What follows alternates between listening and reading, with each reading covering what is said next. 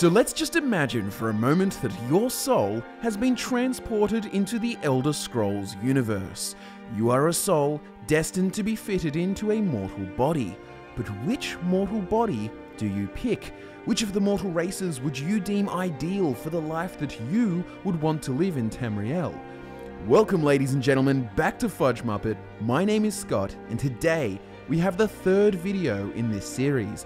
Back in the day, we've made videos discussing whether or not being a vampire or a werewolf is worth it, so we decided to expand this discussion to the races of the Elder Scrolls.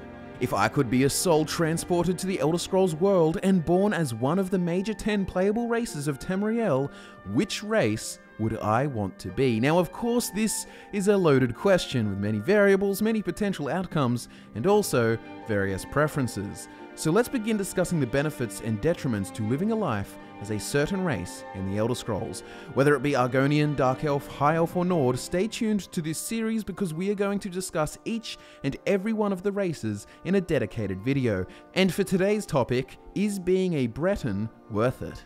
So, before we dive into the topic itself, let's get all the rules and conditions straight. So, after a long time of Skyrim, which races are best and least beneficial in terms of gameplay, statistics and such is all very common knowledge. But these videos are going to be discussing whether or not being a certain race is worth it within a lore context. What challenges does this race face? What benefits? What is their upbringing like? So in addition, to make this easier, we are going to first make some assumptions. One of which is considering that each of the races discussed will be assumed to have grown up in their homeland, which basically means if they are a Dunmer from Morrowind, Bosmer from Valenwood, High Elf from Somerset Isles, and so on. And the second assumption we are making is that we are going to be talking in a contemporary context, meaning we are talking about the most recent Elder Scrolls dates in the timeline, which means the 201st year of the 4th era, which is in fact the time when the Elder Scrolls V Skyrim is set. But yes, that's all we need to know. Time to get down to the good stuff. So for this video, if we were a soul in the Elder Scrolls universe that could choose to be any of the playable races, would being a Breton be worth it? Let's begin.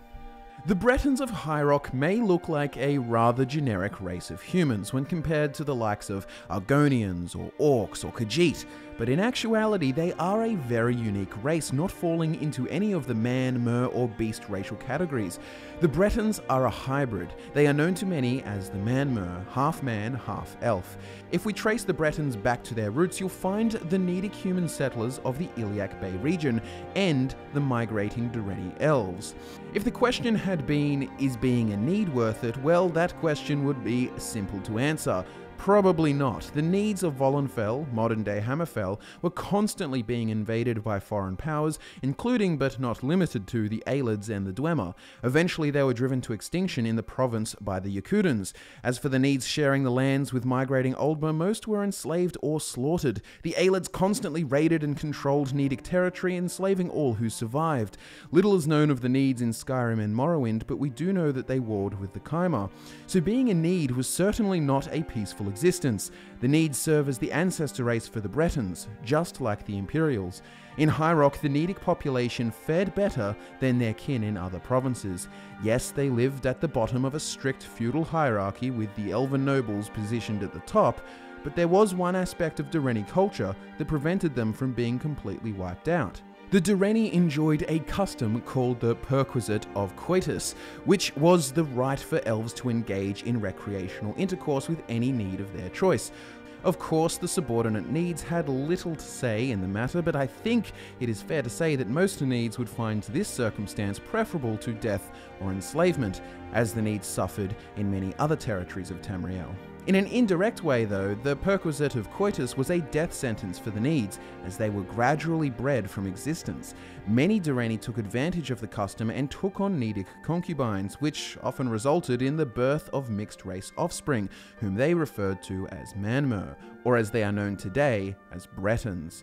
So over time, the Needs of High Rock faced their slow death by snoo, and the Bretons were born of the incessant interbreeding. With the birth of this new hybrid race, we can return to the question, is being a Breton worth it? Well, during these early years of the First Era, being a Breton was nowhere near as good as being an elf, but it was an awful lot better than being a human. Bretons born under Durrani rule were not considered legitimate members of the noble houses they descended from, but they occupied social positions of far greater privilege than the Nidic peasantry. The Bretons became the middle class in High Rock. They were eventually forbidden from marrying elves, as the Durrani soon began to fear the longevity of their race. After all, the creation of the Bretons could easily lead to the genetic assimilation of the elves, not just the Needs. So from there, the Bretons proceeded to breed out the remaining humans, and Bretons naturally became a feudal society, with a hierarchy based around who had the highest concentration of elven blood. Eventually, after attacks from the Needs of the Elysian Order and the Nords of Skyrim, the Durrani were weakened and retreated to the remote Isle of Balfiera in an attempt to preserve their lineage. From then, High Rock was left under Breton control, and the Manmer no longer answered to the pure-blooded elven superiors. The elves were gone, as were the Needs, leaving the Bretons to govern their own kingdoms. Initially, High Rock existed as numerous fiefdoms and city-states, warring with themselves as well with foreign forces. There were so many independent kingdoms that the phrase "find a new hill, become a king" became a provincial proverb. But since the miracle of peace occurred, the many kingdoms of High Rock were mostly unified, leaving only a handful of powerful kingdoms, such as Daggerfall and Wayrest. That has remained largely unchanged to the present day, and High Rock's political landscape is one of kings and capitals and vassal lords holding dominion over smaller cities and settlements. To be born in High Rock means to be born into feudal society. So what if you were born as a Breton in modern-day High Rock? Well, due to their feudal society, the biggest variable is your economic and social standing. Breton culture revolves around power and influence. If you were born into a monarchy, you're almost certainly going to have a great life. You'll be raised in court, surrounded by lords and ladies, feasts and wine are abundant at every meal, and most people will suck up to you just to have a good word put in with your family. If you are not born into an influential bloodline, the next best thing would be the child of a wealthy merchant. All notable Breton cities are sprawling trade hubs with vast marketplaces full of local and imported goods and luxuries. So the best way to rise into the upper middle class in High Rock is to barter and trade. If you happen to be lowborn, the hill you must climb to become powerful is far steeper. But there is a silver lining. You could be born in a pigsty with only the rags on your back, and there is still a chance that you could become a somebody. That is a fundamental part of Breton culture. The farm boy turned hero, the beggar turned successful entrepreneur. All of the fantasies are encouraged in High Rock, where the pursuit of power and renown is deeply ingrained and glorified. This culture is evident through a Breton's innate desire to embark on quests. The Pocket Guide to the Empire First Edition states that youths of all professions and trades in High Rock spend their free time in knightly pursuits, real and imagined, performing good deeds, and the like for all and sundry, in oft-vain efforts to achieve one day a noble status. This quest obsession, more than anything, has served as High Rock's sense of national identity, a peculiar form of altruism and mutual reliance that binds its people together.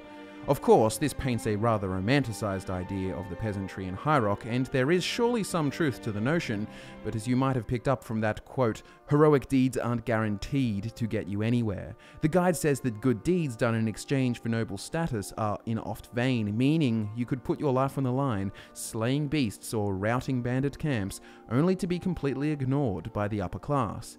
The guide also says, today the social structure of the Bretons has divided itself into a poor middle class and destitute peasantry, a magical elite separate from their squalor, and an often incoherent jumble of nobility and ruling families above them all.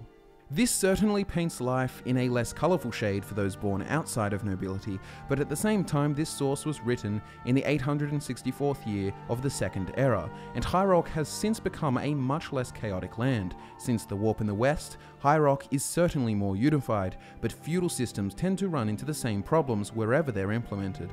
Petty squabbles among lords and monarchs receive all the attention while the common folk starve or work themselves to death in the fields, harvesting crops which are taken by their lords before they can so much as smell the produce.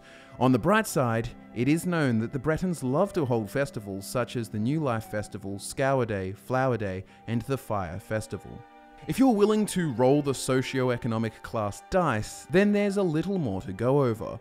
What does being a Breton offer in the biological sense? Well, Breton genes are a combination of man and mer, and while for the most part Bretons seem to have more human traits, one thing they have inherited is the elven affinity for magic.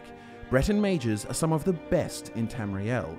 Aside from this, their physical features resemble their Nedic ancestors, their generally pale-skinned tone and often hard to distinguish from Imperials and Nords.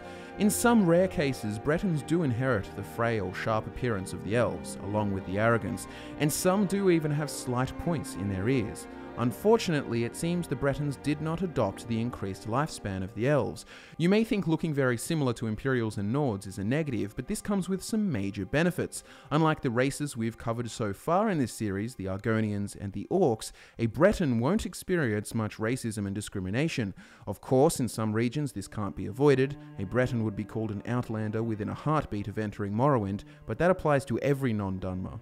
Some races, especially the Ultima High Elves, would consider Bretons to be the mongrel race of Tamriel, but looking mostly indistinguishable to the other human races makes this concern much less of a problem for Bretons wanting to travel beyond the borders of High Rock. So would you consider being a Breton worth it? Assuming you were born into the homeland of High Rock, would you enter the genetic raffle? Potentially entering the world as a prince, or perhaps a wealthy merchant, or the much more likely result, a destitute peasant. You could embark on heroic quests, you could realize your innate magical potential, you could be the most revered knight in the realm, earning yourself lands and titles, or you could end up face down in a ditch, killed by a lawless criminal or an orcish raiding party. I for one think being a Breton is actually quite worth it. Regardless of the class dice roll, you have a reasonably good start biologically to fulfill your potential, both magical and martial, but you also appear human, and you are mostly accepted without worries among the human communities of Tamriel. High Rock additionally is a place for trade, travel, and adventure, with much of its territory sharing the Iliac Bay with Hammerfell. So I would say that being a Breton is in fact worth it. It essentially boils down to being a magically gifted human who is born into a culture that glamorizes and romanticizes heroics and transcending the class and conditions you were born into. So what do you guys think? Is being a Breton worth it for you? Let me know what you guys think in the comments below, and also let me know what race you would like to see discussed next. Thank you so much for watching this video. Head down into the description below for social media links of which you can follow, as well as the previous installments of this Worth It series. My name is Scott from Fudge Muppet. Thanks so much again for watching, and I'll be back to nerd out with you again next time.